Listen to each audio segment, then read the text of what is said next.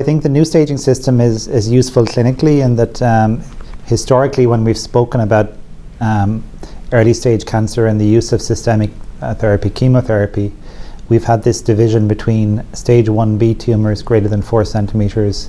Some of those patients may benefit from perioperative chemotherapy before or after surgery. In the new set of guidelines, those patients have been moved into stage 2. And historically, stage 2 is the group of patients who we treat with adjuvant chemotherapy. So I think practically it's useful, the update.